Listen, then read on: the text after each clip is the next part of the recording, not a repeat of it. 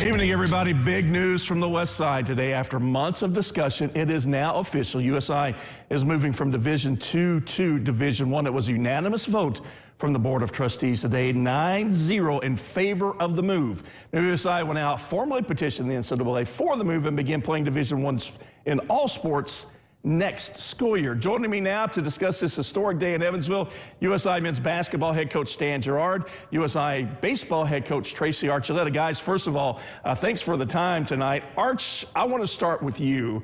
Just because you have, I guess, seniority out there on the West Side. Your program has been so successful over the last 15 to 20 years. A pair of Division II national championships. I want your thoughts on what it will be like from moving to D2, where you guys are a perennial national championship contender, over to D1. What are the differences, and just your thoughts on that?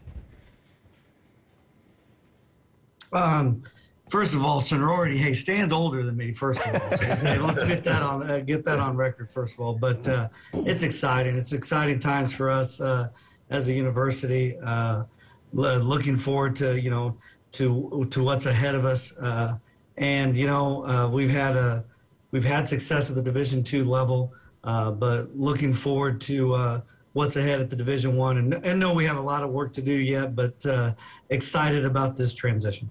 Stan, now for you, ever since that new arena, that shiny new arena has been built, folks have been talking about the move to D1, and especially in a school like USI, basketball is one of the main driving factors. I know you have to be excited about the opportunity to move to D1, and of course that ultimate goal for you guys now will be a conference championship and an NCAA tournament bid. Absolutely.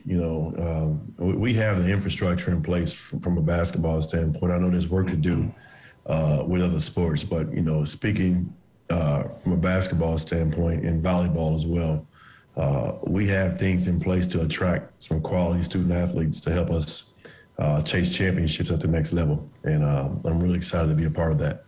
Arch, back to you. It's a 4-year transition period now. And I want both of you guys to answer this, but we'll start with Arch. How difficult is it going to be to recruit athletes now? You're sure you're going to be selling the Division I, the division, everything to go with the Division I, but is it going to be difficult to recruit when these guys know that they're not going to be able to play for an NCAA championship, NCAA bid for possibly 4 years now?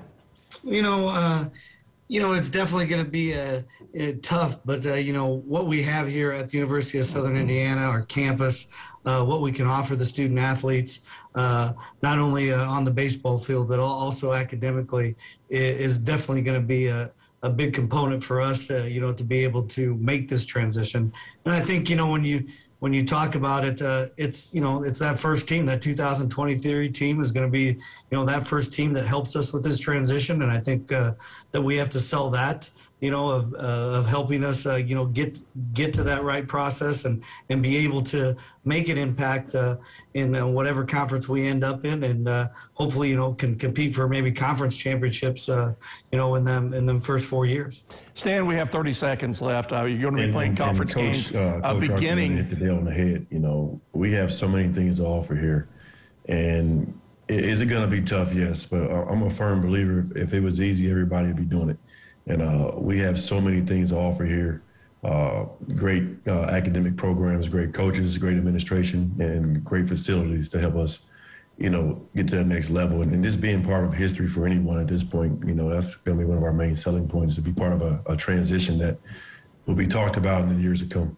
Guys, as always, it's great to talk to you. Thanks for giving me a couple minutes tonight. Best of luck, congratulations, and I know we've spent a lot of time with you guys over the next couple weeks as we get ready to cover you guys moving to Division I.